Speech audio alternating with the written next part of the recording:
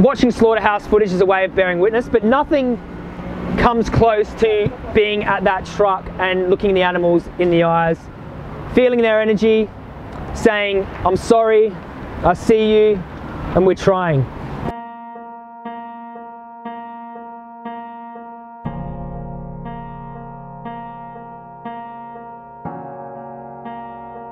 Got any back, so let me plug it in on this side, yeah?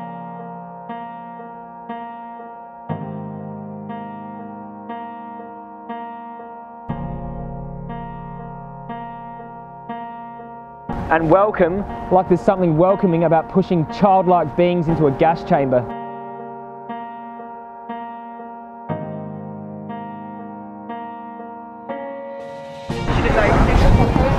We're good?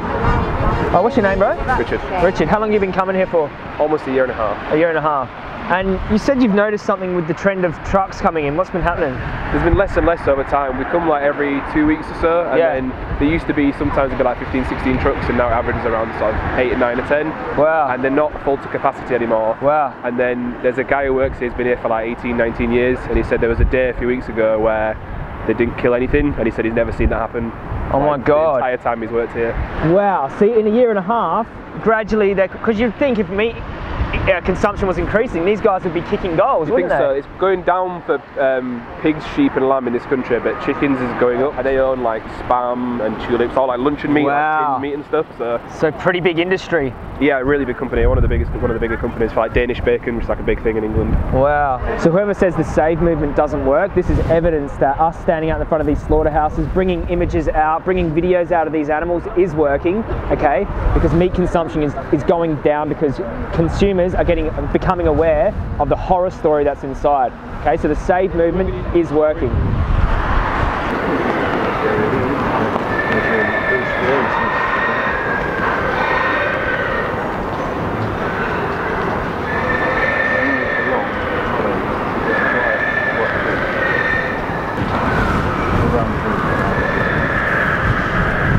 Do you still eat pigs yourself?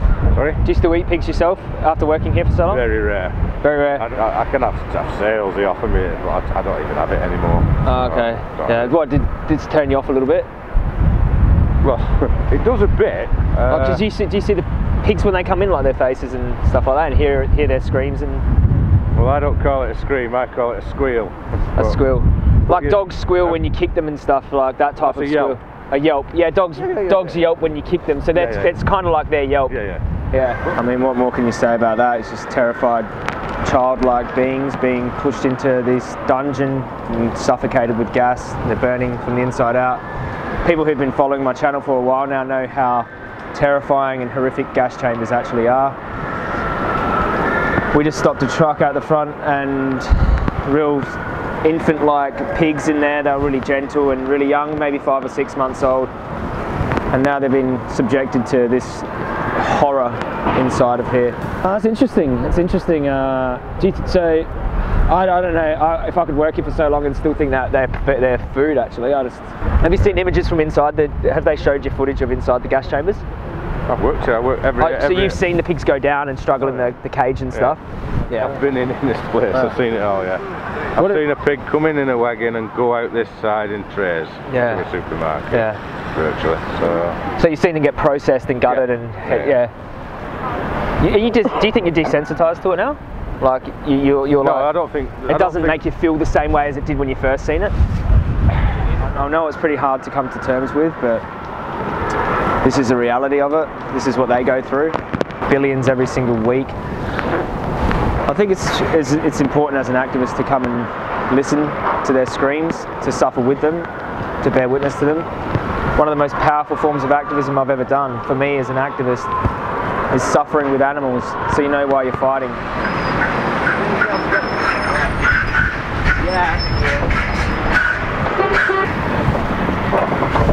Here they are, the victims of the Holocaust in here. Look at their faces. Look at these beautiful animals' faces.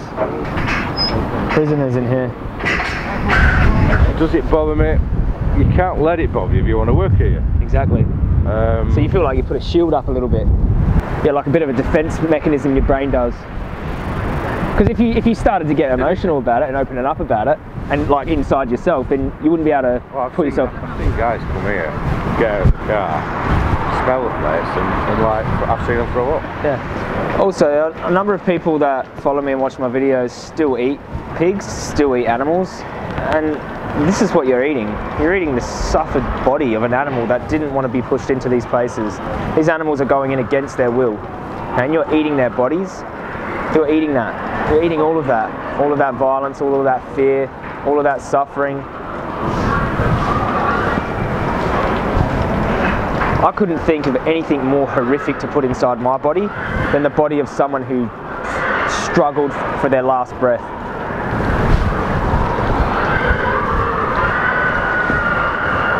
It's like they used to bring kids here.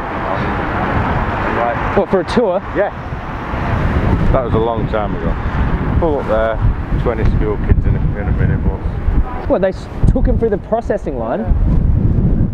I can't believe that. That's a good way to turn everyone vegan, actually. The closest they'd ever come to a pig is looking in a tray in the supermarket. Because a lot of kids are not going to go to a pig farm, are they? No. So where are they going to see them? At the slaughterhouse. Exactly. I can't believe that. Yeah. I can't believe that. I think it was just to show them like how stuff what's on the supermarket shelves gets there. I bet you they were going home and saying, Mum, I don't want ham in my sandwich anymore. Many people out there have children too, and you're feeding your children these suffered bodies of children. These are children in here. They have the same intellect, the same, you know, level of awareness, the same intelligence as a child. You're feeding these dead children to your children. Ham sandwiches, bacon sandwiches, sausages. We have vegan options for all of that. You're putting that inside your child's body and they don't know about it. The children you're feeding these pork chops to do not know what happens in here.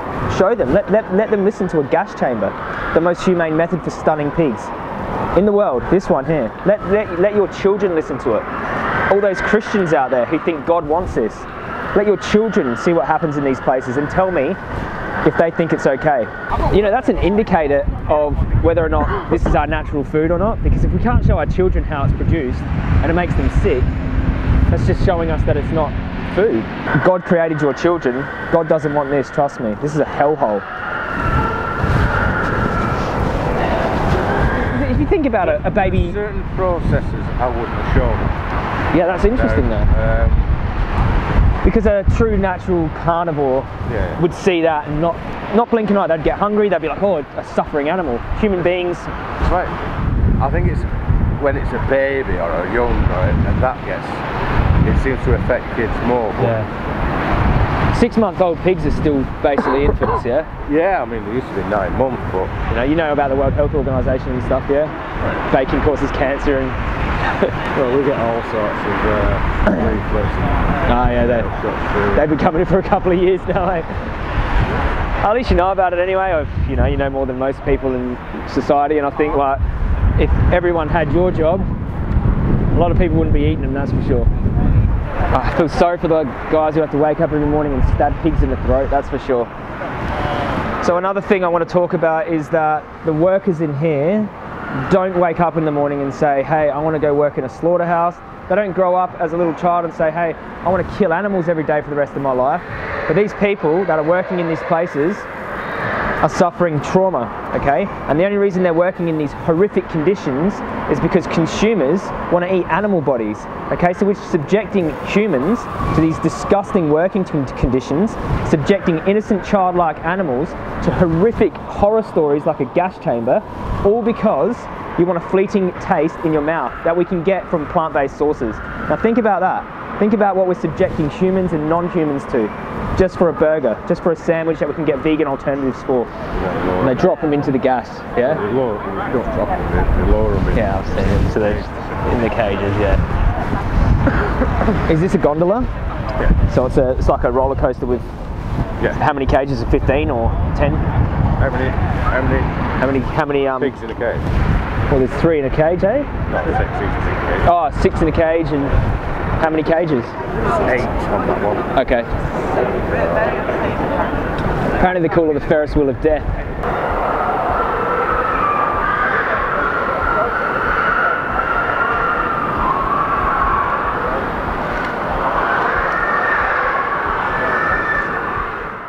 That'd be scary, eh? Not scary. That'd be scary. We've done all the gas tests and everything, but there's still some down there. And when I went down it was still there. We're literally doing that. The gas is slowly filling. You have to get out quick, get on your side, pump it out, get it out. It'd be a horrific way to die, eh? To drown in gas like in a dark. They don't squeal though. I mean, I've seen them with these guns. We've got footage. We've got footage of pigs screaming and you know the gas chambers in Melbourne, Diamond Valley Pork. A guy used to work cleaning out the bottom of the gas chambers. He found about 50 hoofs.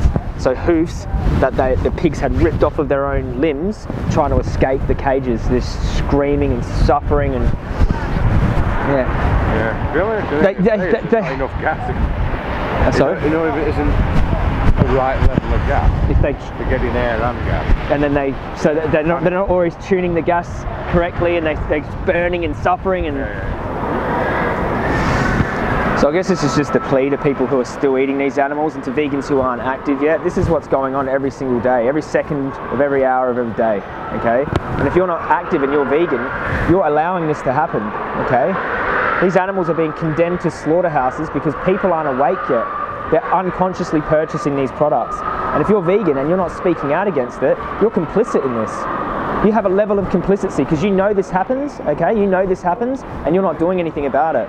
Okay, that's why we need to all be active as vegans. The vegans that we have on Earth right now need to be active to speak up against this because a majority of people, they don't know about this, and if they knew about this, they would think twice about it, trust me, especially the horror that goes on in these gas chambers, especially this. Okay, the power's in our hands, okay, we need to be the voice for them, okay, and end these industries. We need to end it this year, all of us together this year, 2018. Okay, let's do it. I'll talk to you a bit after, bro. Thanks, mate. Truck coming here.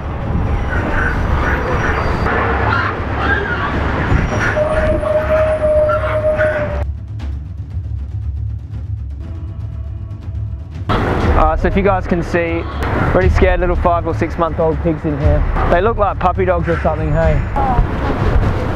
So they kill about 2,800 here a day, about 14,000 a week, and this makes any human genocide look about this big. We're talking billions a week, billions of animals a week.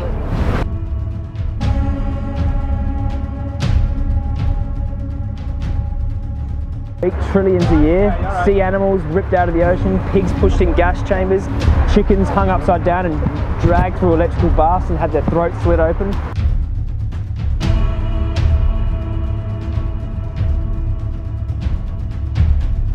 You tell me this isn't a Holocaust, you tell me this isn't a massacre.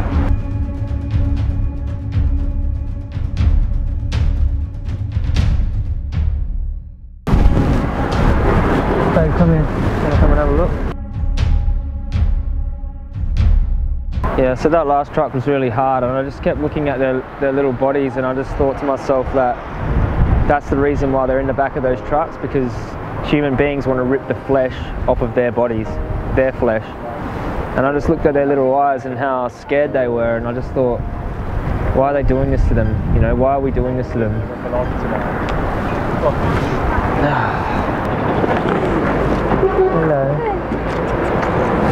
Hello, sweetie. I know, sweetie, I know. You're scared, darling. Okay, beautiful. Nothing has given me fuel to do what I do more than suffering with the animals. It's a very hard thing to do, and it really gives you perspective. It gives you perspective and the animal's perspective. And we can never know what they're going through, truly, because we are not them. But we can have a level of understanding that will help us be ambassadors for them. Hey, hello. Hello, darling. I'm really sorry about this. And so do the local people, they're just kind of used to it? Yeah, the local people are probably used to it. Well, look at it on online. So it's sort of the normal local. Yeah. Sound a bit weird. Mm-hmm. Has it deterred you from eating pigs at all? Has it made you think about eating pigs? I don't eat bacon anyway. You don't eat pigs at all? No. Is that because of... Is that because of hearing those sounds? Big meat lover anyway. Yeah. Okay, well. If they did it the right way, if you killed them in the right way? Yeah. What is the right way? Well, the right way is not doing that. But what is the right way in your opinion? But there's no right way, is there really? There's no right way to take someone's life from them if they want to live. Well, that's up to you. That's it. I don't know. Well, we look at it from the victim's point of view, from the animal's point of view. Yeah, I can understand. Yeah. But I just don't get. That's one thing. You don't get right into it like that. No, I don't. Don't bother. Is it easier for you just to sort of block it out of your mind and pretend that it doesn't exist? Yeah, that's just what happens. We realise that by us paying for the animal products, we're condemning them to death, you know. That's a 22-day vegan challenge. Is it? Yeah, they mentor you on Facebook, they give you heaps of good tips and it's all free. I don't think there's anything more powerful than showing either slaughterhouse footage or an animal about to be slaughtered. Okay, saying, hey, these are the victims of your dinner plate. This is what they look like. Hey vegans, these are the animals you're supposed to be speaking up for. Okay? They're getting driven into this slaughterhouse day after day, second after second, they're getting slaughtered. Okay? Nothing's more powerful to get people active, to give you that fuel, that fire, to stop people from eating them and the things that come out of them. The Save movement. It's changing the world. It is annoying when you hear it. Well, it's just upsetting, isn't it? Can you imagine what they go through? If you can imagine, you know, what it'd be like then, if that was you would want someone to come and help, yeah? Like if there were dogs in there, people would want us to save them, you know? Yeah. And they're no different in the way they want to live. And oh no, I can understand what you're going through. I totally agree with you. Thanks, man. I agree with you. Appreciate that, brother. Eh?